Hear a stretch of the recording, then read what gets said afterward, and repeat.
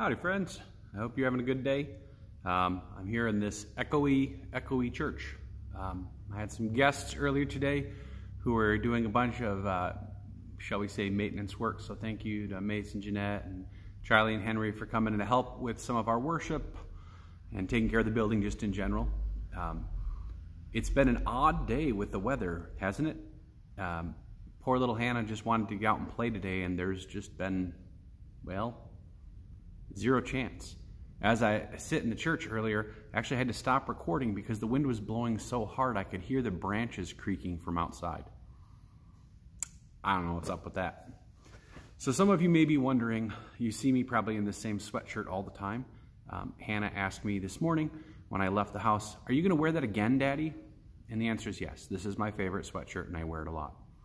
It got me thinking about those items. Sometimes clothes, sometimes it's, I don't want to call it a lucky charm per se, but something that you have that just kind of you toss on and it makes you feel better about life. Pajama pants, sweats, jeans, sweatshirt in my case. You know, there are those pieces that we do to comfort ourselves when things don't seem to be working as well as we like them to. I've been working really hard personally about not turning to food every single time I get stressed or anytime I want to just eat. Been working really hard at that. And so I turn to my sweatshirt. And I also, as you've probably heard me say before, turn to some music, throw on some very specific tunes, throw my sweatshirt on, sit on the couch with my little girl, and everything seems to be all right with the world. I hope you've got some of those things, whatever they happen to be. Do you? Do you have something in your life right now that you can just cling to and feel like regardless of what else is going on in the world, it's going to be okay? I hope you do. I know as I've been prepping worship things for this coming week and trying to get care of some things for the coming weeks just so I'm not driving back and forth in this empty church, I think about those things in this place that give me comfort.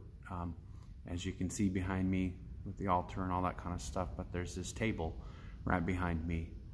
And I really, honestly, at first thought it was a little silly that I was feeling sentimental about a table.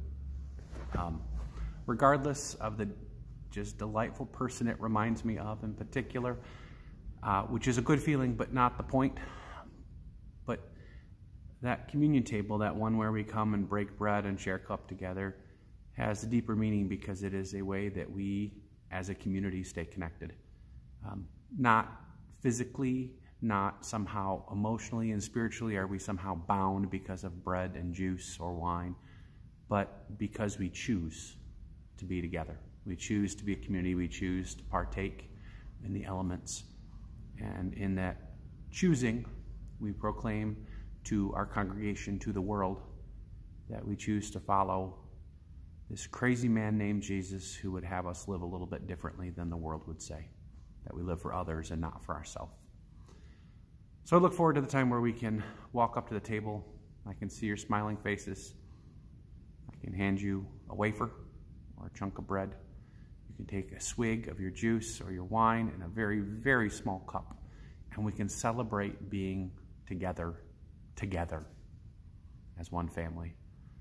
So until we talk again, folks, I hope you have a delightful day. You stay dry and safe, and I will see you soon.